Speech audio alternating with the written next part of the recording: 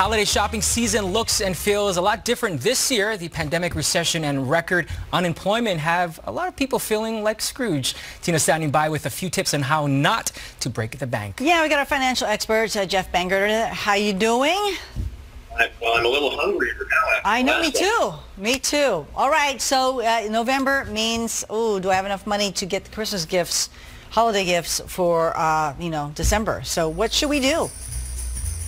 Well, I think there's a few things. First off, if the online shopping wasn't popular enough already, right? The pandemic has sure pushed us all to do more shopping there.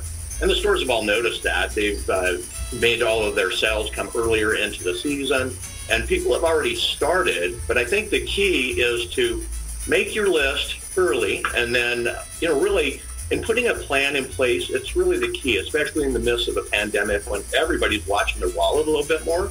So start this holiday shopping season by reviewing your current financial situation.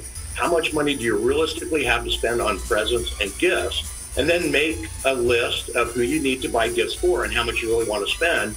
And the other things too, right? You're going to need food and, different other items, decorations. And then when you're shopping, whether it be online or in the store, remember to have your list with you and stick to it.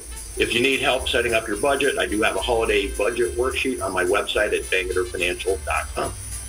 Oh, okay. Very nice. I guess it depends on how many people you have in the family, who you plan to buy for. Jeff, I didn't plan on you on my list. I'm sorry. That will save me $50, right? Yeah, absolutely. Well, and it's kind of funny. A lot of people, it's so in today's world, right? If we want something, we can have it in the next day or so on Amazon. Yeah. They're planning on spending a little bit less, but it's because they're not buying from themselves because they already got whatever they want. Right. Right. It is really difficult too, but some people wait for the sales, right? But if you kind of go over your limit, then you're in trouble. Yeah, absolutely. Yeah. One of the things, I think, one of the worst ways that you can pay for your holiday gifts is using a credit card and then not paying it off, right? If you're paying just the minimum on your credit card balance, then you're really going to not only pay the price of the gift, but you're going to be adding the accrued interest as well. So much for that sale, right?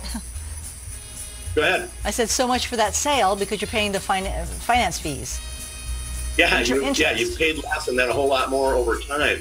But, if handled responsibly, credit cards can be good. They have the bonus points for airline trips or, cash back. But don't use those bonus points as an excuse to spend too much either. All right. Well, very good. Thank you so much, Jeff Bangerter. And you're located in the Roseville area, right?